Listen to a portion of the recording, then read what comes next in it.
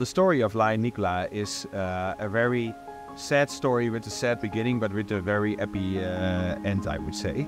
He was found on the streets already for 10 days. The villagers could see him but not catch him. The very first moment we knew that we had to bring him to FELIDA. And this is what we tried to do as fast as possible.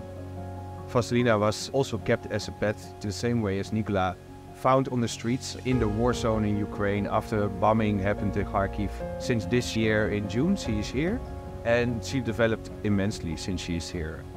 We knew that we also had Nikola here and that they would be a perfect couple. They are the same age, and when you have young animals which are so social as lions are, we need to do our best that we can to actually give them the best life possible, and that is the socialization. So the first moment it was actually Nikola that got a bit scared of the fact that they touched each other, and you could really see that when they were both on the sides of the fence that they actually like to head rub and to play with each other, but as soon as they saw the open door that they didn't dare to touch each other. The bond of Vasylyna and Nikola are at this moment super. They are fully socialized, they trust each other completely.